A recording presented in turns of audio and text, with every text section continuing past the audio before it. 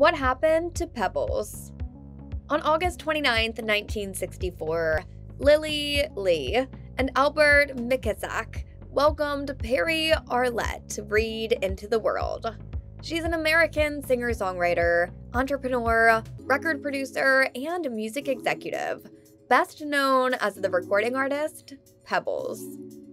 The late 1980s and early 1990s saw Reid have success with songs including Girlfriend, 1987, Mercedes Boy, 1988, Giving You the Benefit, 1990, and Love Makes Things Happen, 1990. Reid had a successful music career in addition to working with the TLC, a popular R&B group. Reid is one of 4 siblings born to 2 African-American parents who are of mixed race. Her birth name was Perri Arlette McKissack.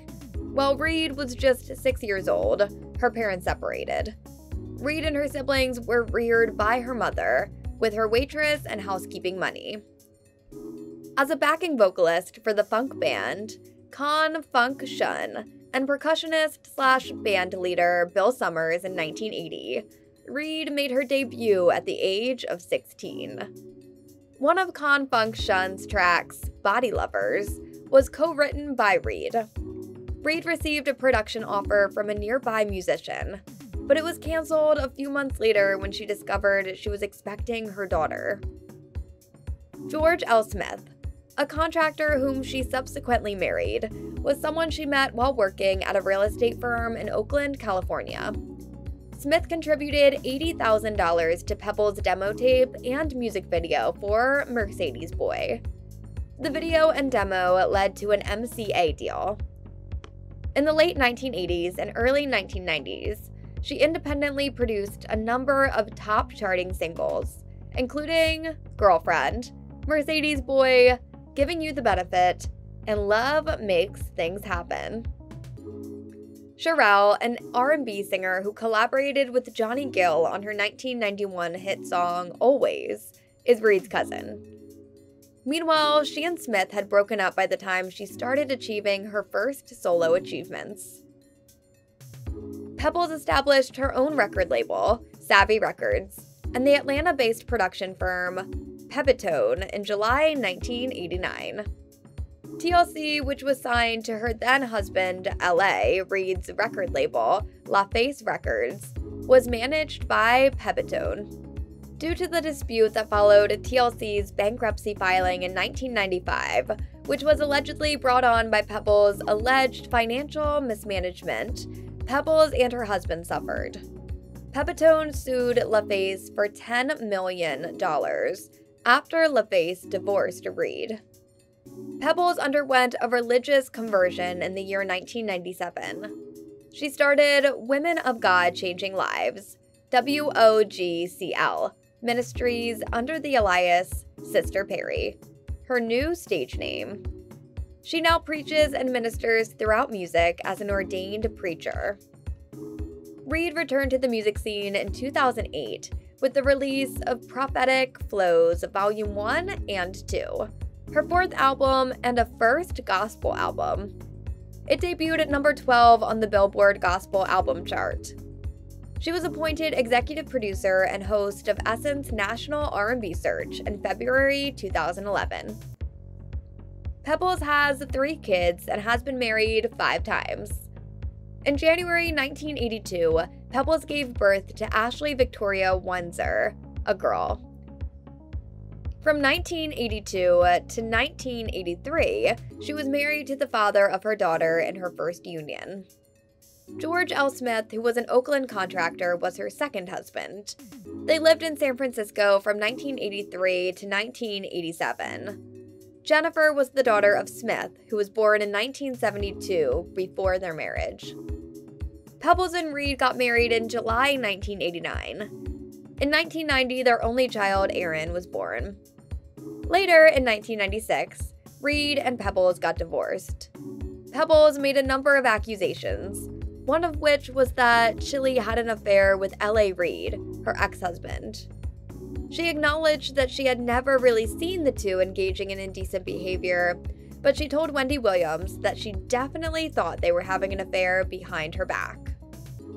Shortly after her dispute with TLC, she and Reid got divorced, and Reid acknowledged that it had a negative impact on their union. Pebbles then wed former MLB player Otis Nixon in 2000. In 2004, they got divorced. In 2012, Pebbles wed administrative law judge Excel Sharif for the 5th time. Perri "Pebbles" Reid, the Mercedes-obsessed movie villain, was essentially portrayed as the devil in a designer gown, defrauding her wide-eyed protégés of millions of dollars. As many of you are aware, Pebbles discovered the Lord following her turbulent time in the music business, which included her divorce from super producer L.A. Reid, her ordination as a minister, and the start of her gospel career. Sister Perri, however, decided to come out of hiding to give Wendy Williams her side of the story after the TLC movie named her the music industry's #1 public enemy.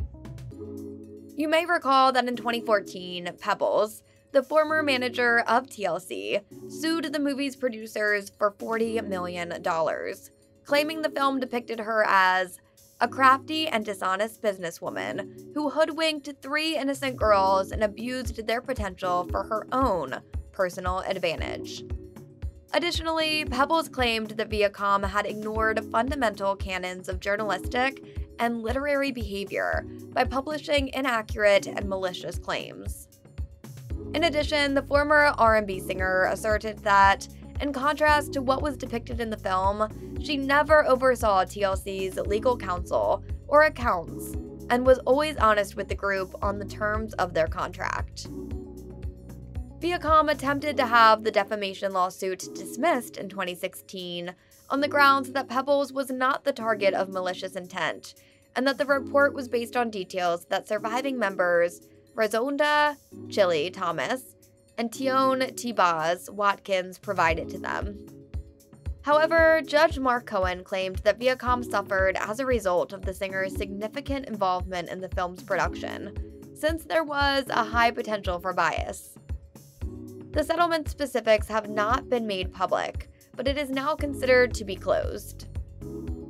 A document stated, "The parties had notified the court that a resolution has been achieved. The clerk is to administratively close this case," the court orders. "Upon completion of the settlement paperwork, the parties shall file a stipulation of dismissal." After LaFace Records and Pepitone Management sold 11 million albums and declared bankruptcy in the middle of the 1990s, TLC initiated a lawsuit against them.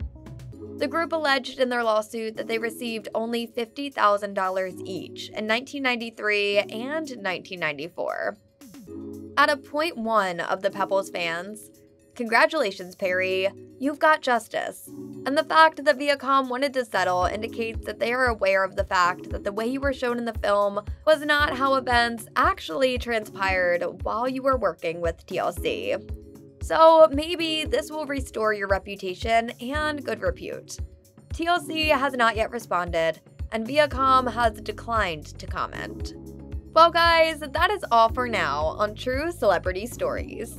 Let us know your thoughts in the comment section, and till next time.